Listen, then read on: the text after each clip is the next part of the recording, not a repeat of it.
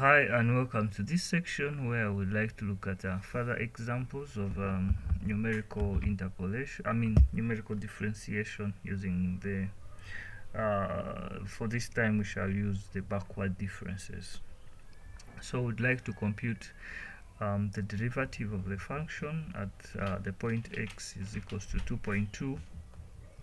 okay, we want to find the derivative of the function at that point, and the first derivative and the second derivative of the function at the point x is equals to 2.2 using the following tabular data.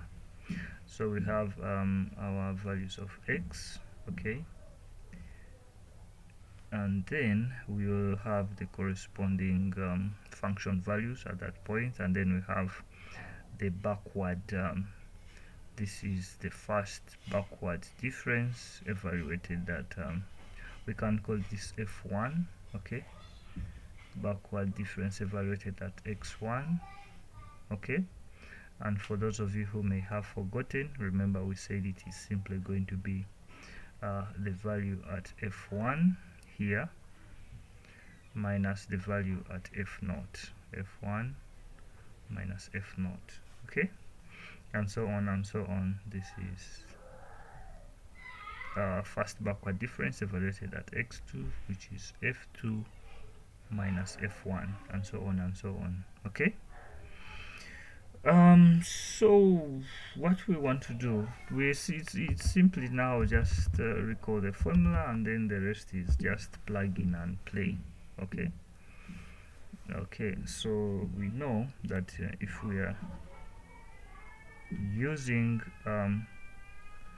the backward difference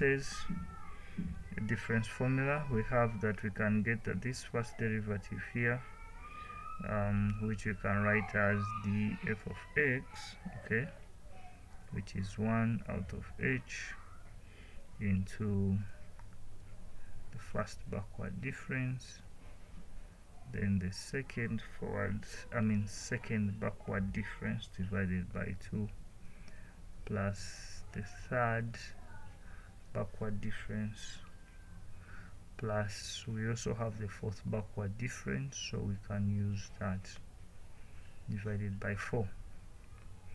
So it's going to be 1 over, we know h is 0.2, and it is uniform step length, and then the rest is just going to be plug in and play. Or remember, we want to find the derivative at this point here, x equals to 2.2.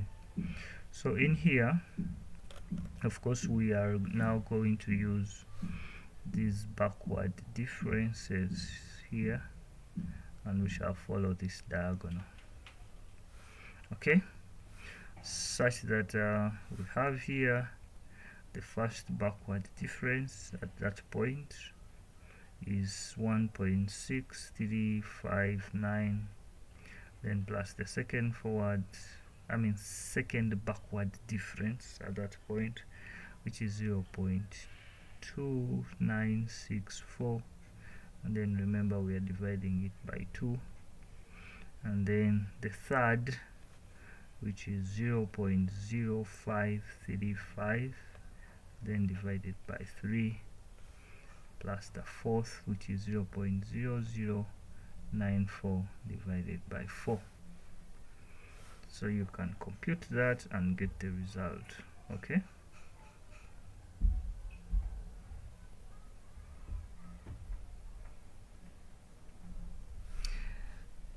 What if we want to find the second derivative? It is pretty much the same thing. All we need to do is to quote the formula here. Alright, 1 out of h squared, second backward, plus we have the third backward, then plus 11 over 12 times the fourth backward. You notice that the difference between this and the forward differences are just the signs, okay. So this is 0.2, but we have to square it this time, and then we pick the same values. This is the second forward difference, which is the second backward difference. Please pardon me, I keep on saying one thing instead of saying the other. And this is the third backward difference, which we also have in the table, 0.0535. You can check this for any mistakes or any errors. 0.0535, and then the fourth is 0.0094. Then we have plus 0.0094, but this time we are multiplying it times 11/12. Okay, so we multiply this by 11, and then we divide it by 12. So you can also compute this and then just find the value. So basically it is just getting the formula, and then the rest is just plug in and play. That is why this numerical analysis here, as long as you can get the algorithms, the formula, you can always automate them and then compute these by computer. But for now we shall not get into that. Perhaps when we get time later on we shall share this. Okay, so thank you and see you in the next video.